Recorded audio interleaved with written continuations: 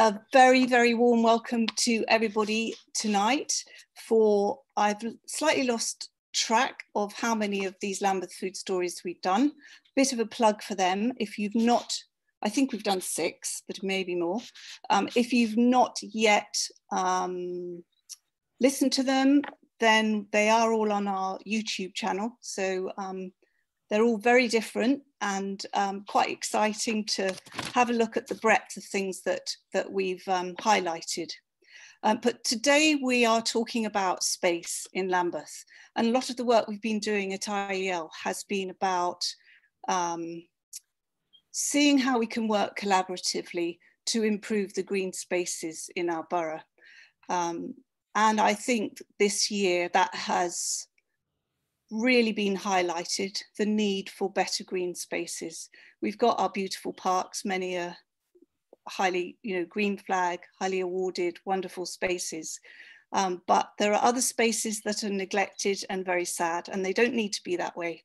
And so we've been trying to work collaboratively with residents and the council to see how that can change. And we were very fortunate to get some money from the Mayor of London to work across 6 estates to work on a template of engagement to see how residents can get more closely involved and engaged in the management of the land right on their doorstep. And you're going to hear from a couple of people who are coordinating the work on their estate, which will be fabulous. You'll also hear from Poppy George, who is managing this project for us. First of all, though, we are really, really delighted to have Judy Ling Wong with us. And Judy is a pretty extraordinary woman and very inspiring to hear what she has to say, because she's looking at the big picture and has done for very many years, and has been looking at the potential of green space within our social housing for decades. She was one of the founders of London National Park City, and she pushed for recognition of these spaces playing an important role as spaces for connection to nature and contributing to wildness for some of our most deprived communities in London. So Judy, thank you very much. We're looking forward to hearing from you.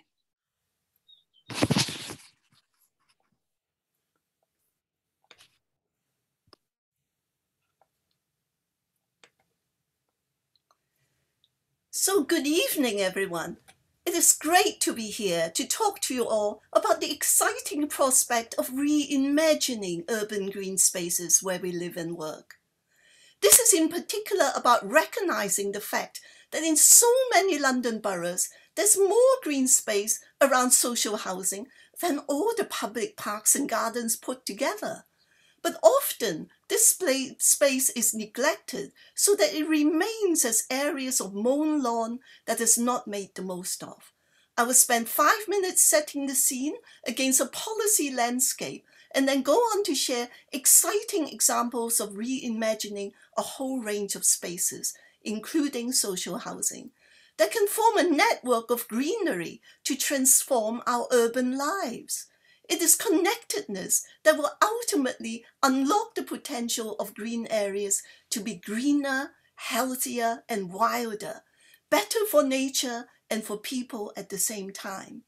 Before I start, let me say that you'll find a lot of text on my PowerPoint. I will not even attempt to read them all. I will just pick out key points and speak about them. This is the way in which I work.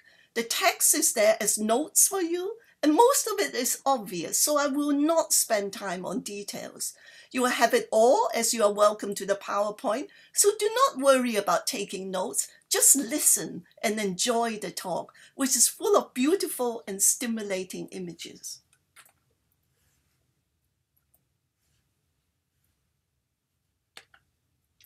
So, I am a poet, painter, and environmentalist, best known as the president of Black Environment Network.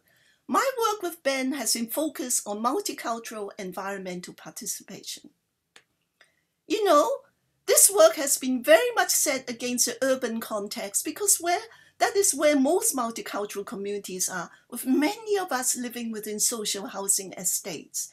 Sustainability depends on the relationship of people to nature, brought out so starkly by the experience of COVID, and the relationship of people to each other, also accentuated by communities helping each other throughout the COVID crisis. In social housing and other neighborhood arenas are where these relationships can be built and extended. So COVID, Black Lives Matter, and the theme of resilience is set within the climate emergency, which all accentuate the need to address diversity, equality, and inclusion. And access to nature is one of our keys as a springboard for inclusive action across social, cultural, environmental, and economic means. So, 30 years ago, we said that there's no such thing as a purely environmental initiative. A so-called purely environmental initiative is one that has rejected its social, cultural, and economic dimensions. The most forward-looking policy at the moment comes out of Wales, their Well-being of Future Generations Act, where they say a more equal, prosperous, resilient, healthier, and globally responsible Wales with cohesive communities and a vibrant culture and a thriving Welsh language, that goes beyond simple GDP measure towards what affects the economic, social, environmental, and cultural well-being of Wales. Notice those four words again: economic, social, environmental, and cultural. And the UK-wide bill is still going through Parliament. And this has been realized at the very top at global policy. The first Global Stakeholders Forum was held in 2019 at the UN, and they produced alongside that a strategy that chimes into the new urban agenda, which basically says, on the top left, leave no one behind. So, greening our multicultural city is about championing people-centered policy, addressing discrimination and prejudice, enabling access to nature, and reimagining and co-creating actions. We are not at square one. Climate change has really pushed us to be very aware of diversity and equality, and there's a rising generation of environmental activists from the BAME community, and this is an example of what is happening, an open database of 100 of the most established voices in the UK environmental movement, and this is very important for Lambeth and for London. So let's go on to the fun part, the reimagining and transformation of the local built environment, unlocking the agency of ordinary people. In the work of Ben, we found that when you work with the most deprived communities, when they realize their potential, they have double the energy of the mainstream community. And we can transform where we live and work, our streets, other spaces within our built environment, with attention to processes and creating policy and community connections. So let's start with transforming the local environment in practice. Look at this. These are back gardens where the walls have been broken down, creating a lush and impossible looking oasis right in the middle of dense housing. We can see that if we put our minds to it, we can transform spaces in all kinds of ways. And in Liverpool, what have they done? Wildflower meadows on a grand scale against social housing. So impressive. Can we do this here? Yes, we can. So some of these spaces you have seen, for example, they've also paid attention to walls as spaces for greenery. And then the pavements. This area has been transformed so much by planting in tree pits and letting front gardens spill onto the pavement and so on, that you can hardly notice the cars. And this is in Vauxhall. In a residential area, one thing to remember is in all residential areas, whether it is small houses in streets or council estates and so on, the owner only cars in those streets are residents' cars. The only people walking on the pavements are residents and their friends. And you can reclaim this space to be oases like this. All you have to do is leave enough space for a buggy and a wheelchair to get through, and you are there. So spaces like this could look like just what I showed you. Just imagine, instead of these bleak spaces, places spilling onto the pavement and doing all sorts of things that reclaims the outdoor space for a neighborhood. And they do. And every neighborhood needs a small shop like that, a small cafe. And on Sundays and so on in this area in Vauxhall, people bring out their tennis tables and completely are in the streets. This can happen anywhere. So look at these spaces. What can we do with them? They're huge spaces. Look at those bollards. It's impossible. Where every bollard is, there should be a flower bed. And we have examples too from parks and gardens talking about sense of belonging. So in this park in Bradford, they have a space where they have recreated the Myrtle Gardens. But smaller examples like this can happen in our parks, gardens and council estates too. And here we link into woodlands. London has woodlands too, and heritage forests. And here in Nottingham, in their country park, they've allowed the Sikh community to come in and plant 300 trees to commemorate the birth of Khalsa, their scriptures. And guess what? When they're finished with the ceremony and the wonderful things, all you are left with is pure woodland, but with terrific memories and meaning for the community.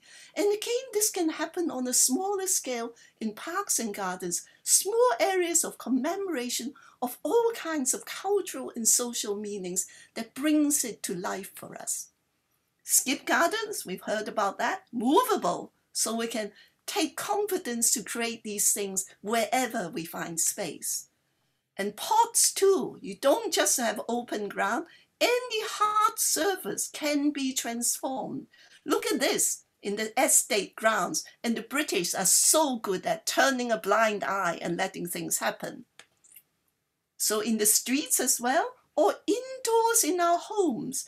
In COVID times, many people have begun to realize the importance of indoor plants. Look at these spaces. They can all be full of greenery and colorful flowers that transform our lives, all become play spaces. So bonsai, for example, that's interesting. They're dwarf plants that are a cultural solution to a longing for wildness. If you look at these cliffs in China, the small plants clinging in those cracks to life are actually survivors in harsh climate, and they've become stunted plants. But the Chinese took that as a symbol of the mobility, the nobility of the struggle of the human spirit, and create these dwarf plants to link themselves to wildness. But all our indoor plants, and minorities would love this if they do the research, link us to the great forests of the world, because these plants that are suitable for the indoors are on the forest floor where there's very little light. And businesses can do that bit. Look, what a difference. Just a couple of very beautiful plant pots, and there you are, transforming the feeling of a neighborhood. Murals anywhere, reminding us of nature. And even pedestrian crossing, this is in Brixton, can be surfaces for creativity. And with the closing of roads and so on, and the creation of cycle paths, we can imagine there's much more artistic creativity can take place on the roads and on pavements. And Kilburn Underground, look what they've done with their ticket offices. They are now plantarians. So you can see there are opportunities everywhere, creating an atmosphere that's very different if we want it. And art, of course, is wonderful, whether at a high artistic level or at a communal level. And then green space is a springboard for change. Nothing stands alone.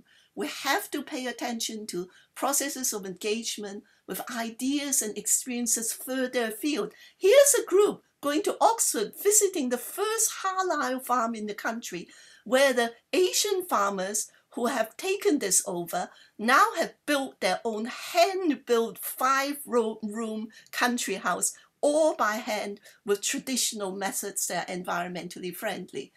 But linked to opportunities of all kinds include green jobs. It is about building a movement. And our very own Miners Field Park, they notice processes, Once they noticed that communities wanting to grow food had a lack of greenhouses to start early enough in the season to have a long growing season to harvest food for themselves, they offered the service of planting plug plants for them to collect. So they start really early in February and March. People come and collect them. They started 3 years ago with only 5,000. After 3 years, they're doing 50,000. The growth of food growing, the access to land is so important. But people are planting them everywhere on balconies, backyards, front gardens, and so on. And Barking and Dagenham has this wonderful project where they transform a warehouse where people can make things and talk about planting and help upskill each other. And of course, we have our very own natural thinkers with outdoor learning in all our schools. But there are 10 commitments for land that is suitable for natural thinkers' activities. Give us clues as to how there can be multiple uses for land leading to informal learning for families and for especially our children. So, processes are so important. You have heard about the redoing of Grosvenor Square in Mayfair. They have so much money, they actually threw money at the process of consultation. But the process is superb and an example of good practice that we can all learn from. And then a great need for things like bike workshops, because it's all very well saying we need to get on the bicycle, but many of us cannot afford it, and we also need places to fix them as well. Linking into history and heritage and going further afield to visit beautiful places where our history is embodied. Making the most of London's canals, which go right into the countryside. And then food from countries of heritage is so important for our multicultural communities. And then art, raising issues of recycling and having fun. And then different languages on our reports is so important too, to involve people intimately. And then look at what Scotland is doing, planting a complete new forest in the land and involving refugees.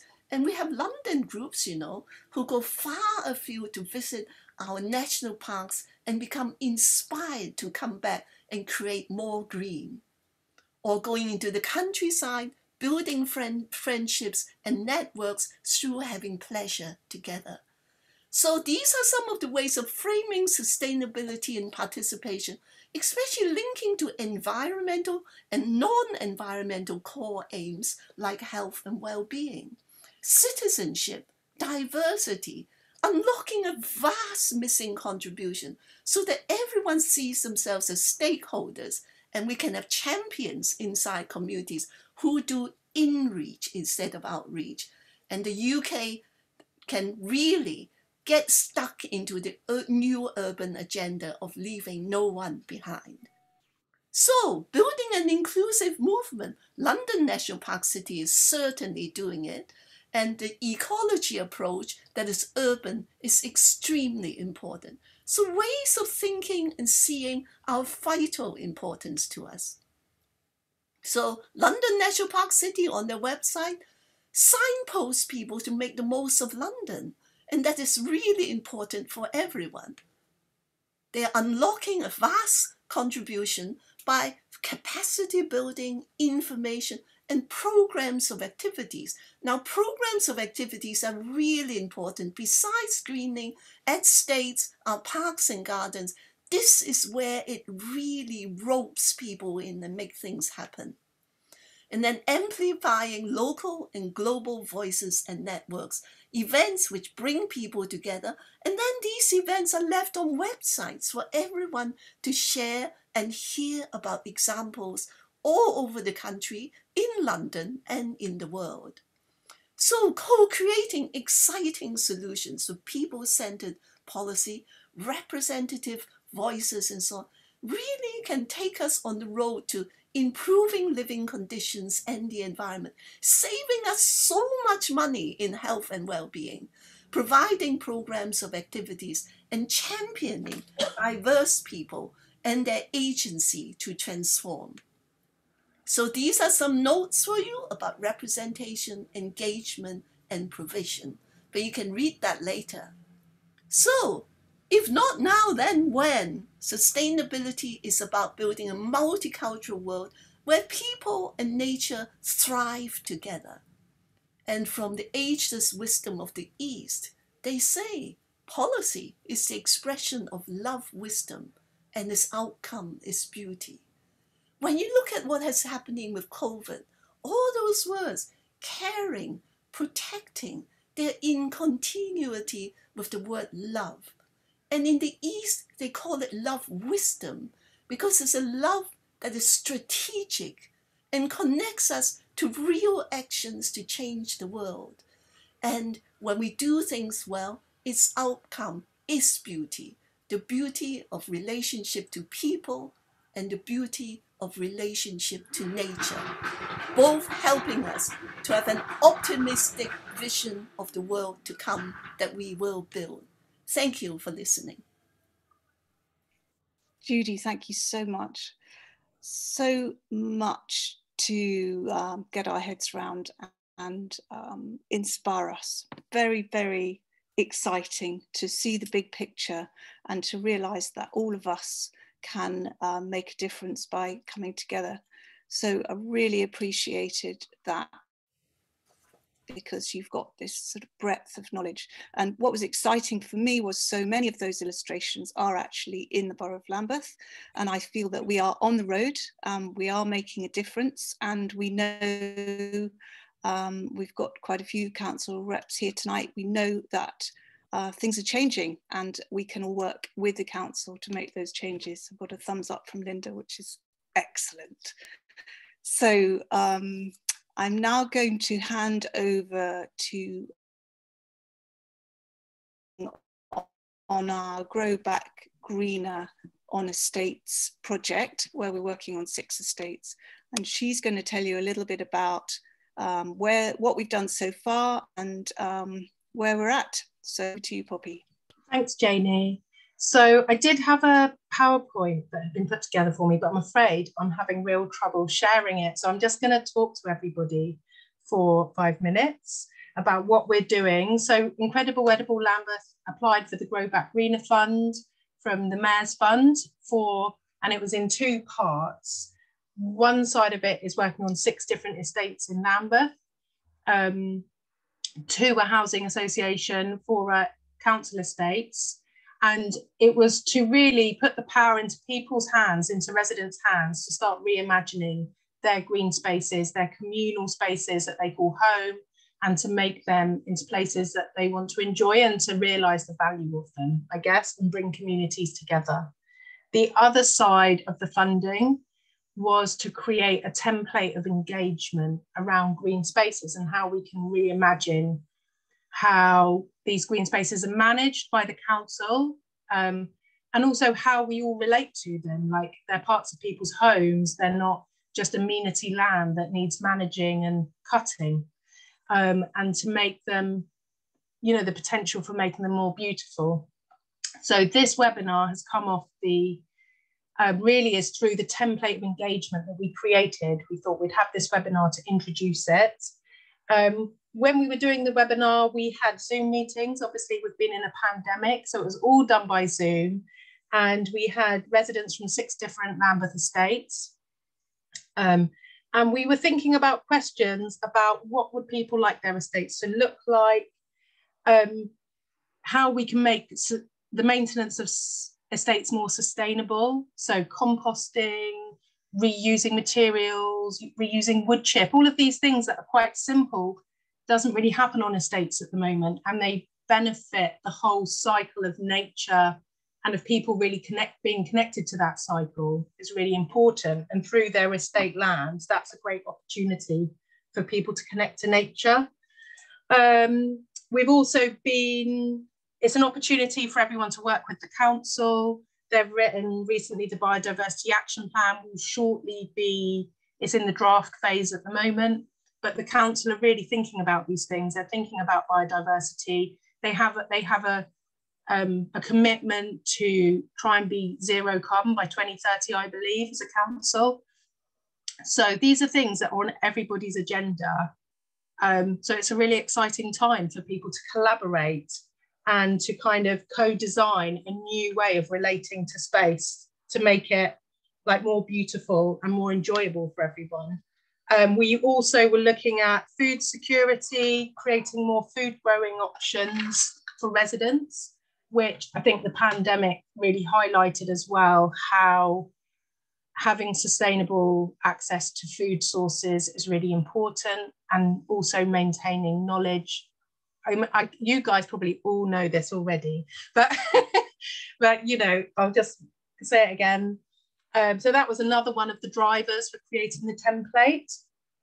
And really it was about valuing green space and creating a template that would enable residents to have a clearer path to how they can engage in their green space, and to create like a new dialogue really on estates, within communities, and with the people who manage the space, the council, the landscaping employees, how we communicate all together as a group of people who are all interested in these spaces, and these spaces are important to us.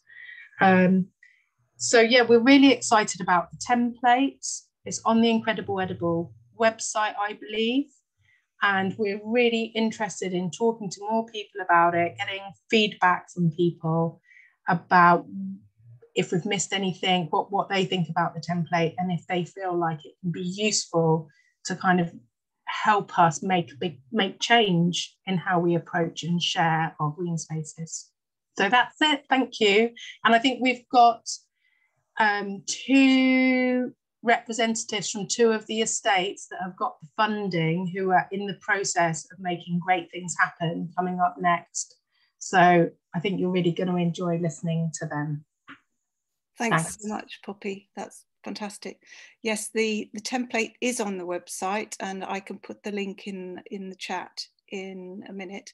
And yes, we'd really value your thoughts and comments on it. It's a little bit long at the moment, we realise that, but there's so much we wanted to say. And it really grew out of a need that we sensed from residents who were coming to IEL saying, I really want to do more on my estate, but I just don't know how to start. So this didn't come out of nothing. This came from people like Jerome and Siobhan, who were talking with us. They were members of IEL. They were frustrated that they couldn't do more. So you're now going to hear from Jerome first, and then Siobhan. Jerome from Vauxhall Gardens Estate. We're really, really excited by what Jerome is doing there. So over to you, Jerome.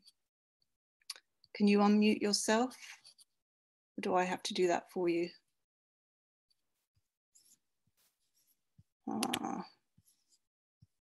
Hang on a second.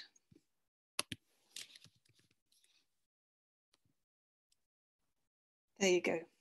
Cool. Hi everyone.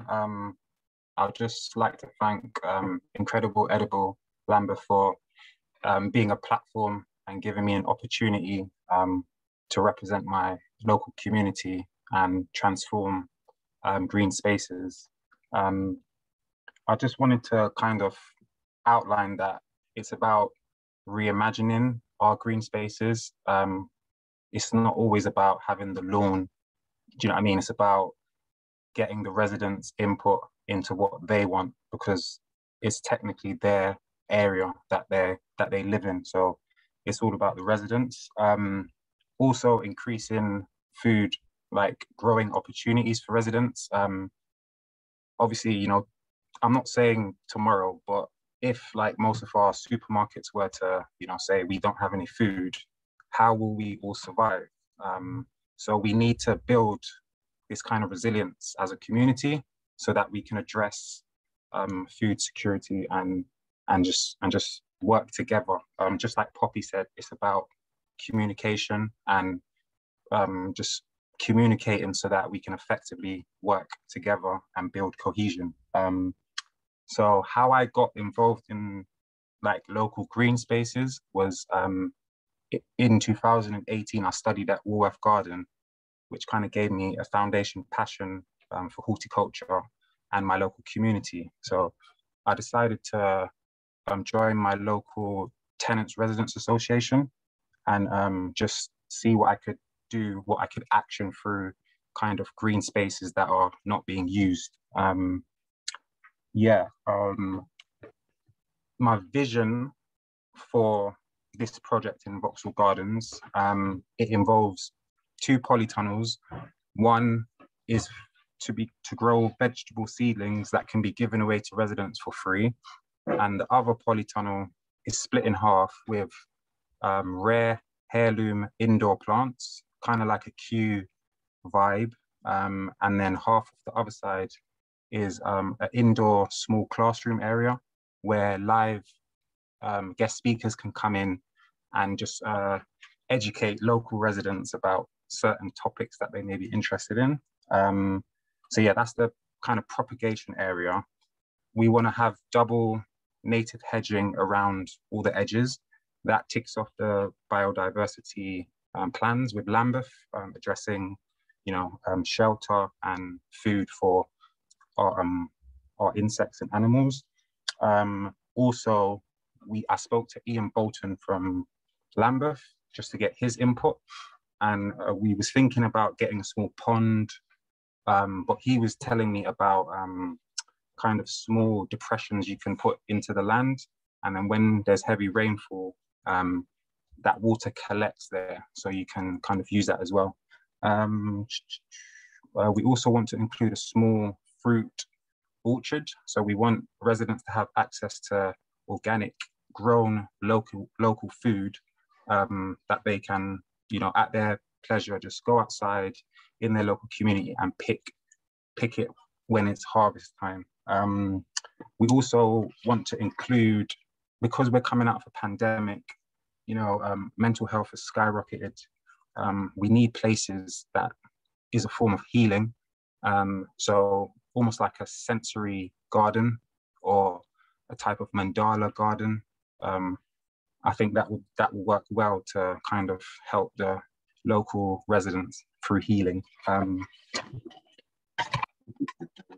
We also want to kind of address like green roofs or blue roofs. So we spoke to Matt Panu from Lambeth as well and got his input into how we can, harvest grey water and just be more sustainable.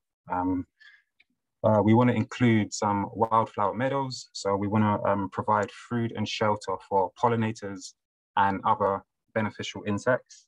We want to include the use of bird boxes and bat boxes, because Lambeth is quite big on bat conservation. Water capture feature and soil making. So we want to be sustainable. We want to close the loop of residents' kitchen scraps.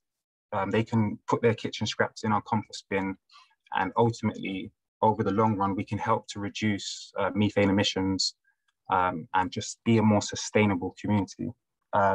Although I'm leading the project, or I'm coordinating the project, ultimately it's down to the residents. So when it goes to open consultation, there will be transparency and clarity, just so we're working on behalf of the residents. So what they want ultimately, we can tailor the design and stuff to meet their needs.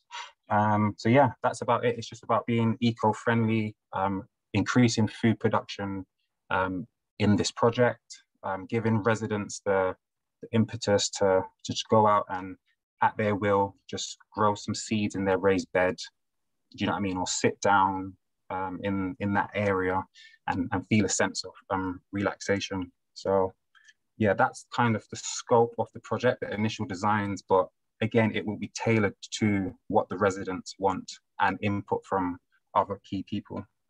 So yeah, that's the project. I've been trying to kind of plan for the kind of the actual work day. So we will have like probably over 30 people contributing on this day. So we want to be inclusive. We want to get the residents on board, and we want to transform our space into a lovely teeming with wildlife and biodiversity, a sense of happiness and joy. So yeah, if we can, like we say, bridge those gaps and work together to mold this project, I think that Lambeth could kind of pioneer a template that can be, you know, it can go over to other boroughs and stuff. So yeah. Thanks, Jerome. Absolutely fantastic. Such a vision, and totally what we were hoping would happen.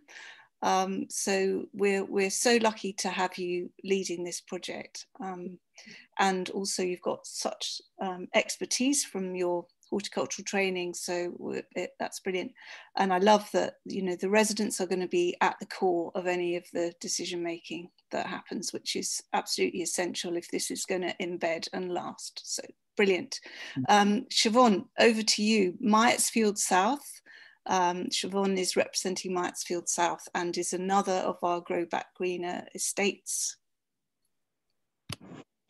Hi, everybody. I just wanted to say thank you very much for the invitation to talk and to tell people a little bit about what we're planning here for Myatt South. I think it's an incredibly important project to be part of, and I think, just to echo something that Jerome just finished with saying, was that if this template is successful and this pilot is successful, then it will evolve and it will spread. And I think there's been, you know, we've been through a lot with you know, COVID has been a bit like being in a wartime situation. I don't like to use those analogies, but we've had 10 years of economic warfare against people, and from the financial crash, and we were just crawling out from under that, and then we've had this shocking pandemic. So people are need something that they can coalesce around, and I think one of the biggest things for me about the pandemic was the no planes, no cars, the massive increase in the visibility of wildlife, birds. It felt very, very different. It felt like I'd gone back in time to my childhood. I was brought up in rural Somerset, even though my family are from Liverpool Irish diaspora. So I'm a country bumpkin at heart, and I've lived on the estate for just over 7 years. We're tenants here, and it is a very green estate, but it has huge potential to be much more than that.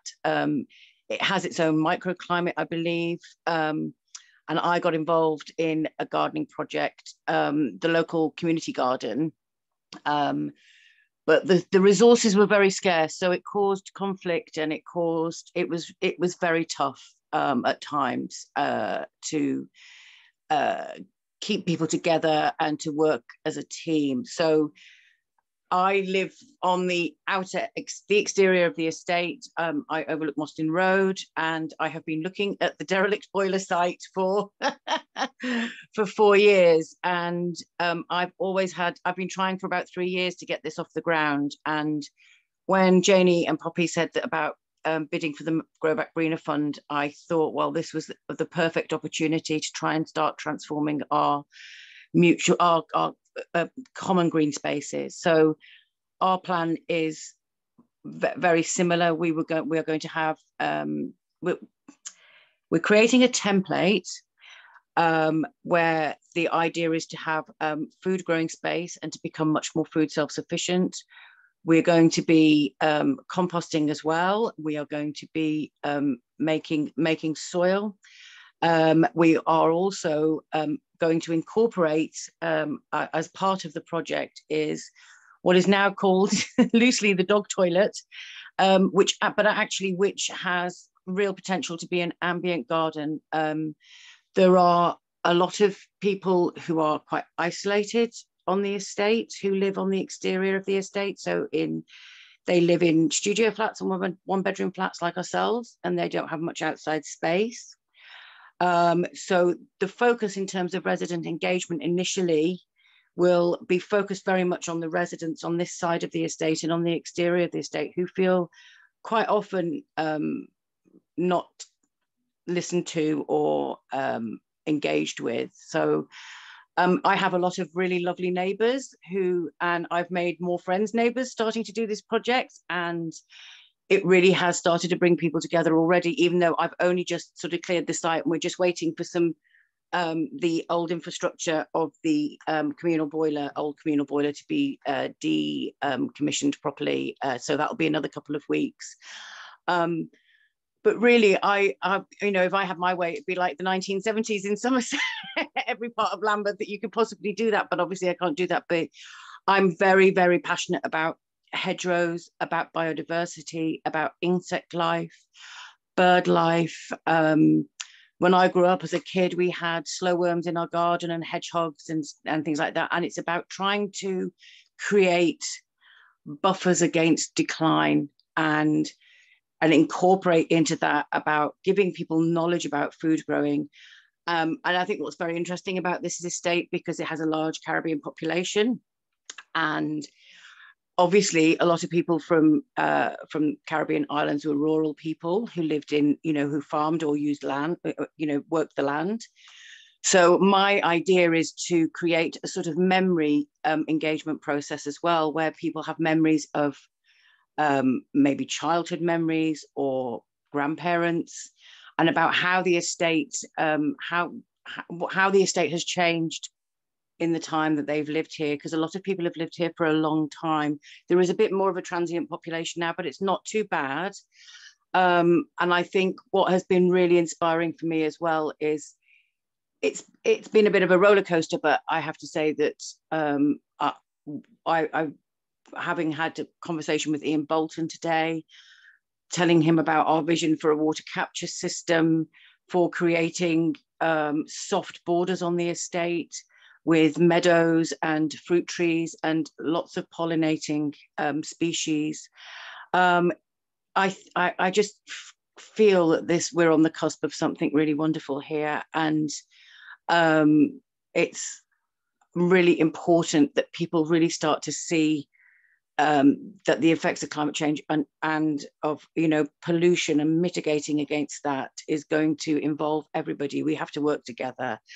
I mean, I think one of the most important things for me, just before I finish, is to say that having experienced through austerity food insecurity myself and my husband a few years back, I would never want to be in that position ever again, where I didn't have enough money for food. And I think that we need to make sure there's enough for everybody, and Mother Nature is bountiful, as the wonderful project in the Myattsfield Park project, the greenhouses, has proved. I mean, it is just incredible how much they have done and for people in this local area. And so I'm really interested in forming strong bonds and lots of really stronger relationships with my friends and my neighbours and the local people in the local neighbourhood.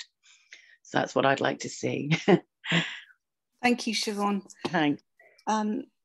It just really, yes, Tori's clapping. I mean, just reinforcing how incredibly important it is that we work together on this. And there's so many brilliant people in the room today. So I would just like to highlight that Marge and Tori are very closely involved with Myatttsfield Park and have done so much of the work there. Got Rob and Thomas from Open Orchard. They're planting fruit trees all over the borough, which is just fantastic.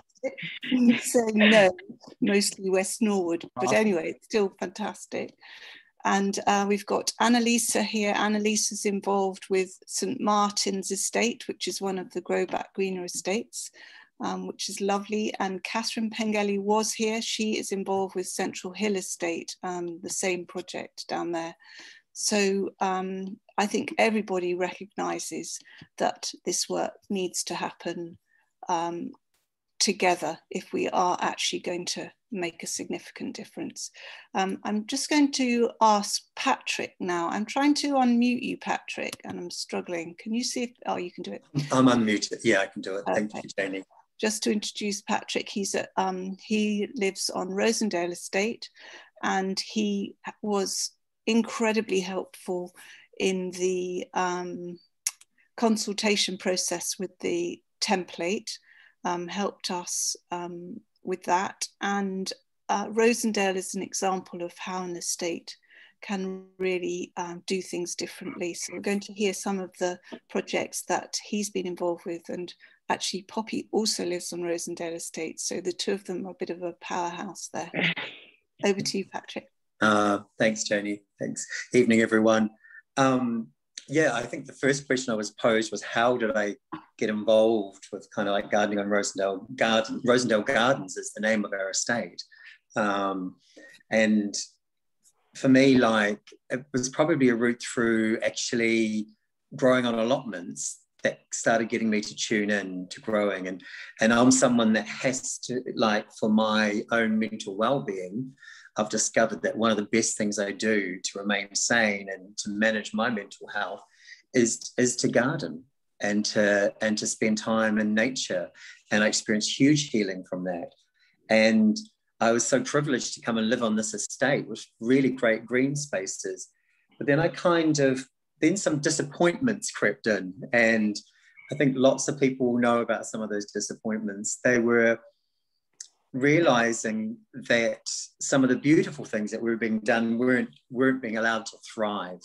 And I'm sure lots of people know what a Lambeth haircut is, but it's a very square looking shrub. And it's not like a sort of, what happens is you often don't actually see the full life cycle of it.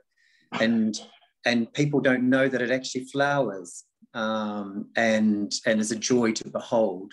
And then you realize that we were paying for this privilege of having square shrubs, and that actually didn't need to be like that. And so I got involved for a TRA that was being really active, that was saying, look, we want things to look better than what they are. And we've been really privileged on Rosendale that there's been in allotments on the estate for like 30 years. So that was a real first plus. And the other things, we've been quite good over the years at when someone's interested in doing something on an estate, at saying yes please, and kind of jumping on it and being willing to work with them. And that's kind of resulted in us, we have an orchard of 10 fruit trees, beautiful large space. It was planted by funding from the Orchard Project. We developed a community kitchen garden that came out of, largely supported by Urban Growth, who Lambeth had been funding for a number of years to support community food growing on estates. And it was through like community gardeners working with us that helped kind of growing residents get involved. We have like a rainwater garden, and that was through the London Wildlife Trust as part of the Lost River EFRA project. And I guess, so that's some of the things we have. One of the latest things we're working on is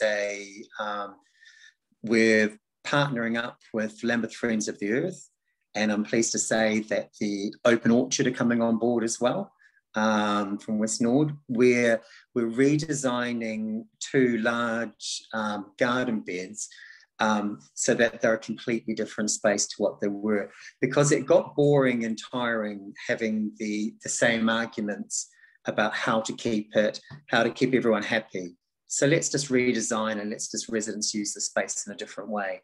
And that's kind of started, but a lot more that will happen over the next couple of years, because the process needs to like have residents really own it, and we need to be a bit further out of the pandemic to be able to really have people fully participate. So like that's some of it. But I guess I was asked about what is the vision for your estate, and And part of our vision, I think Papa probably shares it, we want edibles in every bed on our estate. We want it all over our estate. We want fruit trees, we want soft fruit, we want herbs, we want perennial greens. We want children on our estate being able to just pick sorrel themselves and eat it and call it sour leaf. And, you know, we want people to experience that kind of connection and see kind of nature and the relationship with that.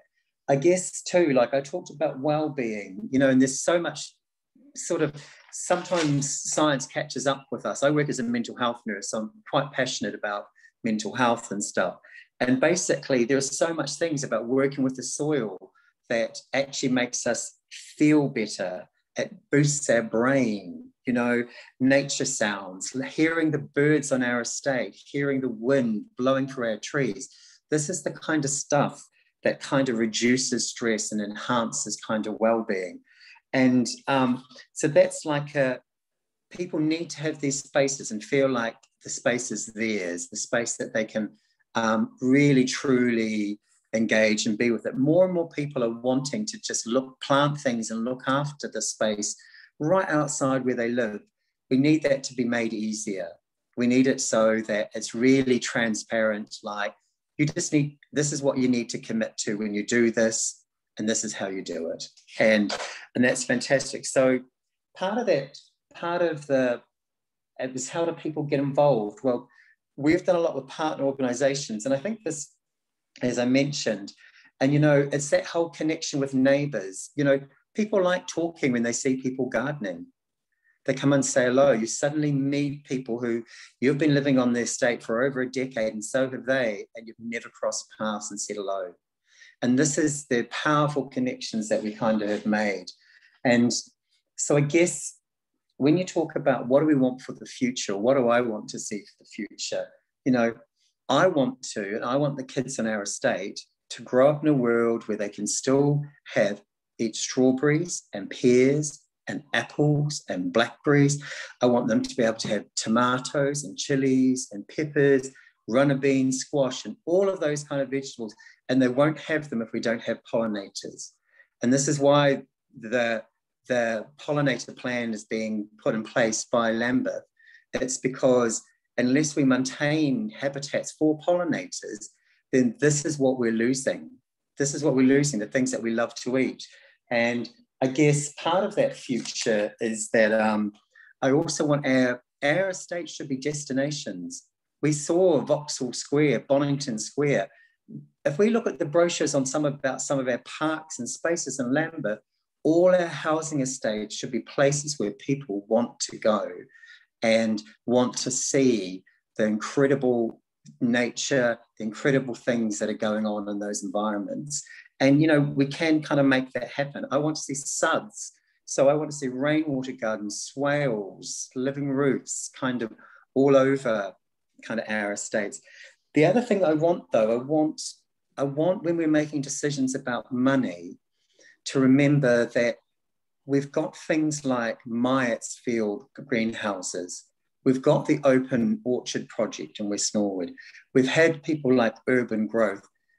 It's not only that they come and just do these things, they help support us maintain them. And this is a really vital thing. And this is also what Incredible Edibles doing. They're helping us maintain these spaces, not just setting them up and then abandoning them. Because I want a future where we all relearn skills, the skills of seed saving, of propagation, of pruning. You know, these are things that we're losing and we should hopefully be able to pass on to others. And I really want the ward councillors, like I remember when the councillor for housing came to our estate, I don't want a housing officer or councillor to come to our estate and be able to tell the gardens that residents look after and the ones that the council landscapers look after. They need to be on a par. They don't need to be so dramatically different that it's so noticeable, you know. And I think I just want a thing where it's easier for all of us to do. And the last thing I'd say, we need to, when we're making decisions for the future, we need to start looking at some things from the pollinators. We need to start thinking, what does a bee need? What do birds need? What do worms need? Not just what we need, what do they need as well? And then we'll have these incredible spaces that we all kind of crave. And so, yeah, I guess that's my little bit. Thanks, everyone. Thanks for asking me. Patrick, yeah, people are clapping. Yeah, and I think I'd just like to say, I know that the council want that too. Linda says thumbs up. I know that this is something that can change, and that the council has the will to change and wants to see this happen, but it's going to happen faster and better if residents step up and express their desire for that change, and yeah, transform these spaces, which, as Judy showed, there are beautiful spaces in Lambeth already. I know Caldwell are here today. They've done an amazing job in their space. And Annie's here from Cowley, which she set up food growing there a long time ago, in Wildflower Meadows. There are little patchworks of activities and things happening, but we want it all to come together. And it's 6:56. 4 minutes. There's been lots of chat, which I'm really pleased about. I wanted to just flag one thing that IEL is also doing, which links in really well with all of this work. And we are working with Arup to map the borough for existing and potential food growing. So Arup are doing this pro bono work where they are looking at a load of data, but the key thing where all of you are needed is this is a citizen-led project. And go out into the borough. There's an app on our website. If you go to Lambeth Plots, you can find that app and you can identify a space where you think food growing could take place. All the things that we're doing, they all link together. They're all important, and we just want to see a thriving, biodiverse borough where communities come together through these spaces and through growing food. Janie? So, yes. Sorry to interrupt. Georgina's asked much longer will the mapping exercise be going on for? Well, Joe is here today, but I think it's the end of April that we're going to be stopping this citizen input. So you really need to get out in the next 10 days into it or further afield, go for a good walk, find those spaces and add them to the map. Annie would like to say something. I think I have to unmute you, Annie. Hold on 1 second. Is that working? It is now, is it? Yeah, go for it. Yeah, hi everybody. This is wonderful to see. My experience was starting something called the Cowley Food Farm, and it was something that very much was, along the lines of your vision was my vision and our vision. I'm now ward councillor, but and mayor. Oh yeah, tomorrow, not yet. Tomorrow, congratulations. Mayoral Eve. But the thing is, we came a cropper because our management organisation was quite hostile to what we were doing. And so I'd really like to make sure, and I'll do it from the council side, that we don't come across, if somebody's managing properties and managing land, they manage it with our aims and vision in mind. And that's really important, because I think there's nothing more heartbreaking than building something up and then just literally seeing it ripped down. We had frogs, we had wildflowers, we had everything. So I'd like to see that vision firmed up in some sort of written contract to anybody who's charged with managing our lands and properties. That's all I can say. And it's wonderful. It's so wonderful to see you all. And you, Annie. Yeah, there has to be continuity. that is a critical thing that needs to be built in, isn't it? Yeah, it has to be. You know, that if we believe that there should be no weed, you know, more pollinators and no weed killer, then that has to be written into management contracts if we're letting other people manage those lands for us. Yeah. Okay. Great. Catherine's just asked something. Can we think of regeneration estates who are in a tricky position with making the most of their space? Do you want to elaborate on that, Catherine? I'll just see if I can unmute you. Catherine is from Central Hill. Thanks, Janie. Just quickly, I think we're in a slightly delicate position of wanting to make the most of our space, but not knowing how long the space is going to be there for. So sometimes the conversations are a little bit more awkward about what we can do and what makes the estate too nice to knock down, if I'm allowed to say that. That's just something to bear in mind, that we've, you know, when I hear what other people are doing, it sounds wonderful, but I don't know that we could do that here. And it's just nice to, we would like to do as much as we can while the estate's still here. Thanks. Yeah, and which is why I'm so thrilled that you have such a energetic group working on this project. I mean, it is a very sad thing that there are estates that have been under threat for years and years and living with that threat. I don't have the answers, but I think that if we can make our estates beautiful, then maybe we can stop them being demolished, but I don't know. Yes, Georgina's saying regeneration and demolition needs to be rethought. Let's not go down that track right now because it's a sad one. But does anybody have any final thoughts? Because I like to keep these things to an hour. No, then I will. Oh, Poppy, can you unmute? Yeah. I was just going to say thanks so much for everybody for coming, and really if you have anything you want to, if this has brought up any questions or you want to connect with us about anything to do with greening estates and how to connect in with the council, any support we can give you, please do contact us through the IEL website, and we would love to connect. I think a lot of it is about networking and creating a network of people who can support each other. So do connect in with us. Thanks.